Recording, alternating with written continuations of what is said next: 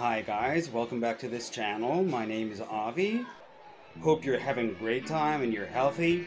In a previous video, I show you how to record sounds of guitar with the Spark amp and the PreSonus Studio One DAW.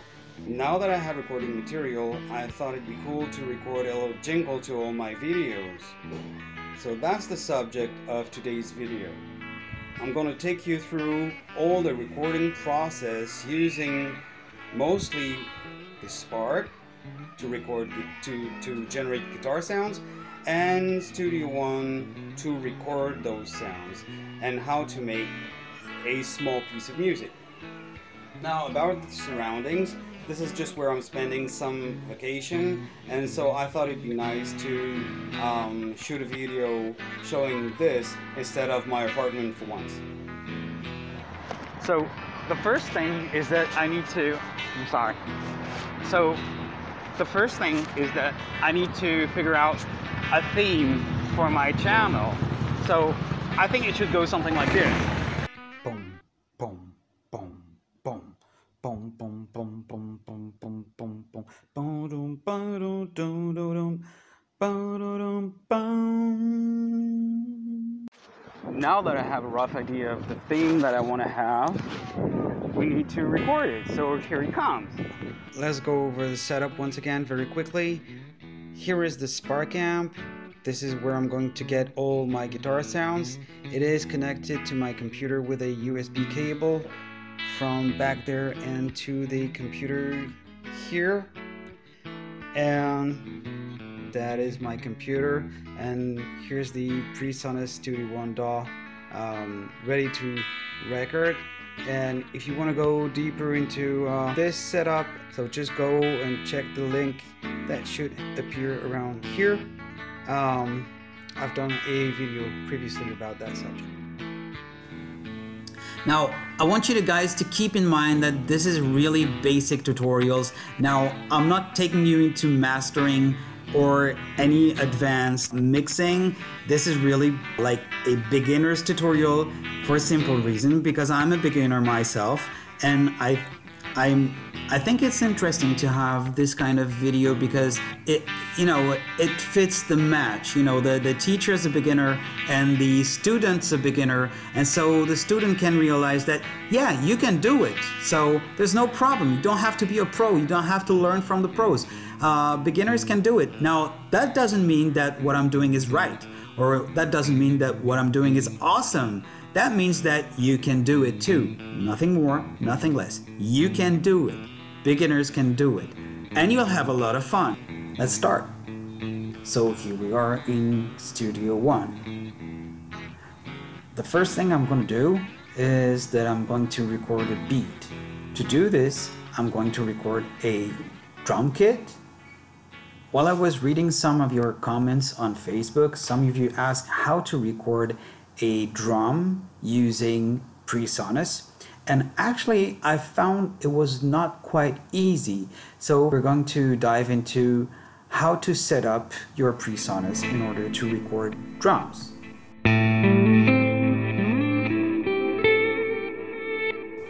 This is the PreSonus start page. Here you see you have a configure external device. Just click on this, and here you see that I already configured it. Just click add, and in the list go down to PreSonus, and there you can select a QWERTY keyboard. Just click OK. So I'm not going to do this right now because I've done it already, but you guys should click OK, and here you find your QWERTY keyboard. Now I'm doing this because I don't have an actual keyboard, a MIDI keyboard, so I need to use my computer in order to record the drums. Just click OK, and you're good to go. So as I said before, I just created an empty project, and the first thing I'm going to do is I'm going to create a new track. And here you see I've already got it. It's called drum. Actually, I'm going to call it kick drum. Color is okay. Good. input has to be the QWERTY keyboard, and the output is going to be PreSonus. PreSonus is the default instrument set when you're using PreSonus 1. Click OK. Now you see that you have an instrument set. I have to select a drum kit first.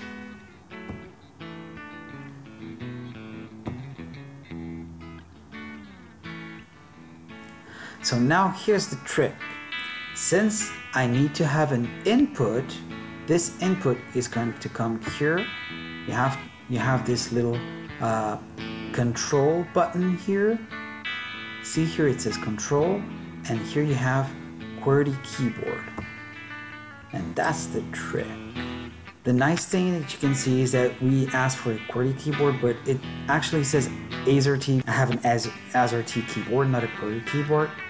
And here you see that in the track, you see that this is being recorded. This is the input. So that's good. Now I have to select the correct octave. Select 1. Yeah.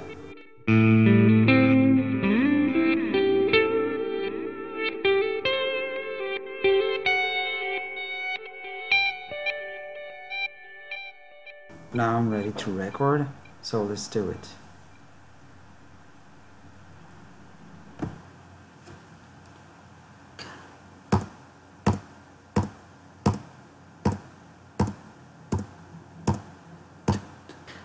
Now that this is done, let's try to record a guitar now. The first guitar I'm going to record is actually a bass. Let's add a new track. And this time it's not going to be an instrument, it's going to be an audio. Let's call it bass. Let's change the color. Okay. So now we have to configure here the input. And it's going to be the PreSonus one. So it says input. Just apply. Okay. And here you have the input 1.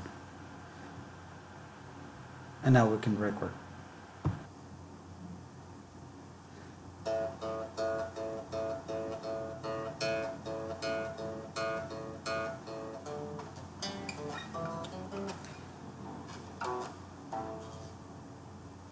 Okay, let's go for our first guitar here.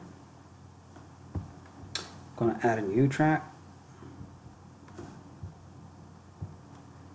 And now it's basically going to be the same process.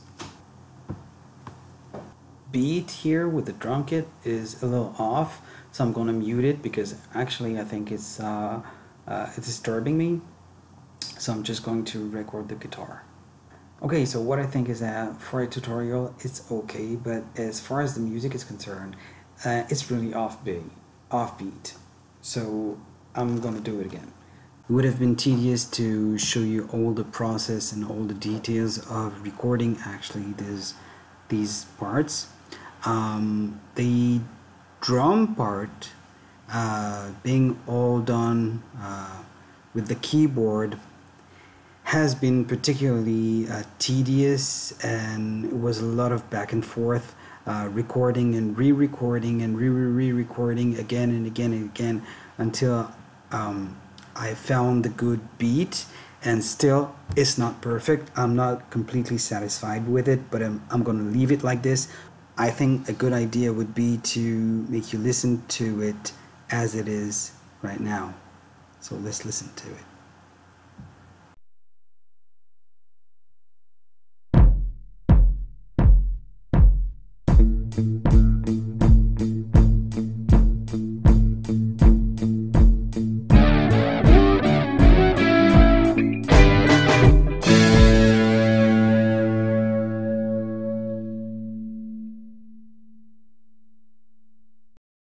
So here we are now, going for the mix. I'm really not sure I'm going to change much to it.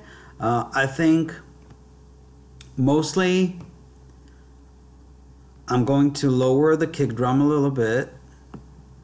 So let's try to lower it just a tad and see what happens. Let's say 4, -4. Here 2, -4. So that's the kick drum. Turn off the lead guitar a bit. Let's go back to a -4 and see what happens to the global mix. I will try to make the bass and the rhythm guitar appear a bit more by kicking them on the side. Let's try first with something equal, and also I will try to put the lead guitars somewhere else. I may want to kick also the lead guitars on the side too, and have some effect like this so that the lead guitar is going to be heard but yet still a bit down. Maybe I will pop this one a bit up. Okay, and see what happens. Now I don't want to have the rhythm guitar and the lead guitar exactly on the same side because, okay, so I'm gonna shift the rhythm guitar a bit more in the center and the lead guitar on the outside.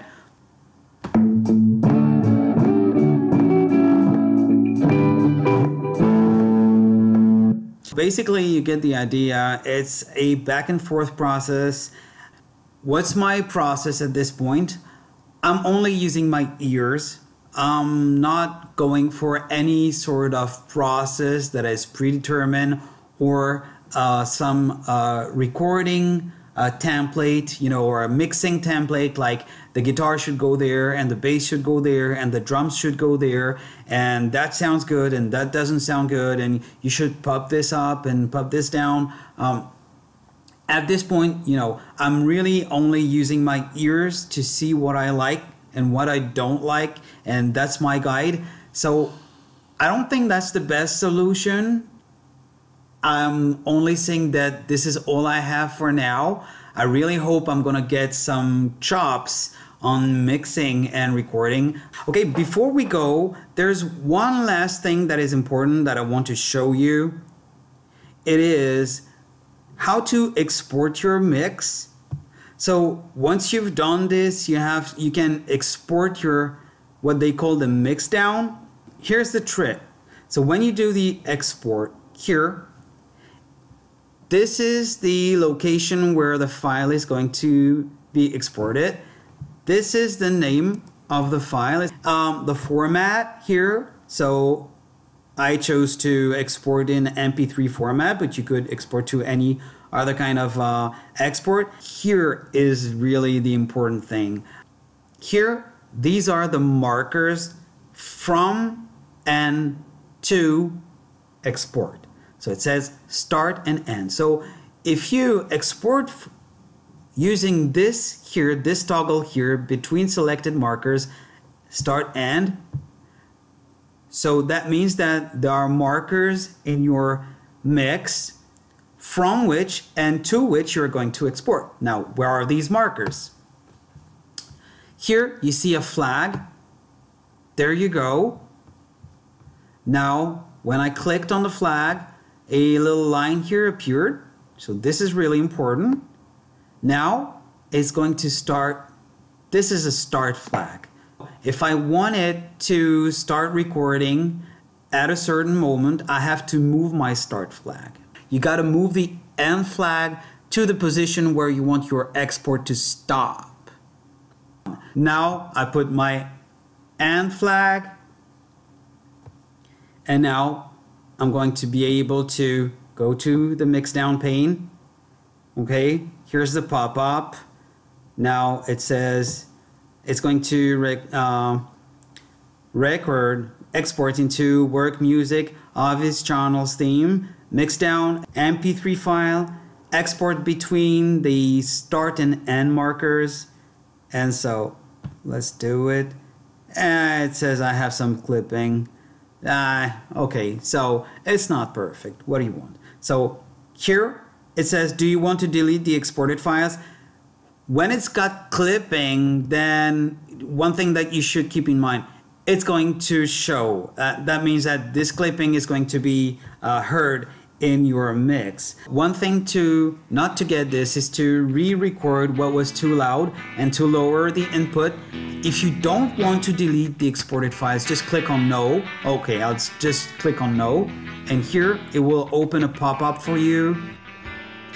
So I'm here again. Oh, how did that happen? That must be magic. So there you have it. How to record guitar sounds using the Spark and this PreSonus Studio One DAW in order to create a small piece of music. I really hope you guys like this video. Please comment, like, and subscribe. And until next time, well, that's it for today.